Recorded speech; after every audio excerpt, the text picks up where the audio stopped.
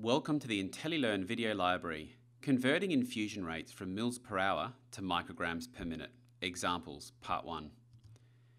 The order displayed shows that a patient is ordered noradrenaline, 4 milligrams, in 50 mils of 5% glucose to infuse at 8 mils per hour.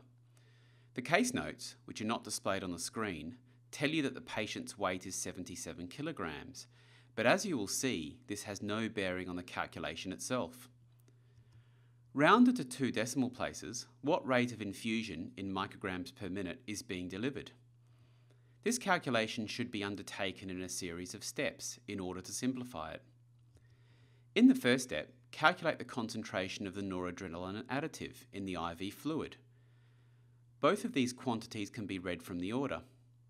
The concentration is equal to the amount of noradrenaline divided by the volume of the IV fluid, which is 4 milligrams divided by 50 mils, which gives 0.08 milligrams per mil.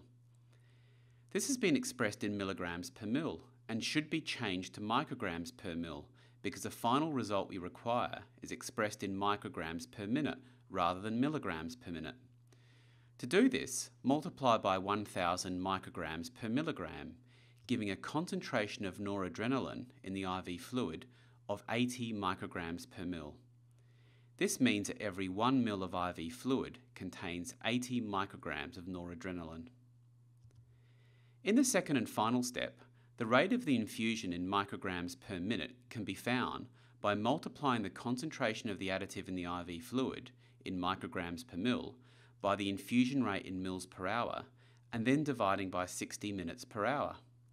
This gives 80 micrograms per mil multiplied by 8 mils per hour divided by 60 minutes per hour. To perform this on a calculator, enter 80 multiplied by 8 divided by 60 and then press equals. The calculator will display an answer of 10.666. This answer should be expressed to 2 decimal places and therefore the final answer is a rate of infusion of 10.67 micrograms per minute.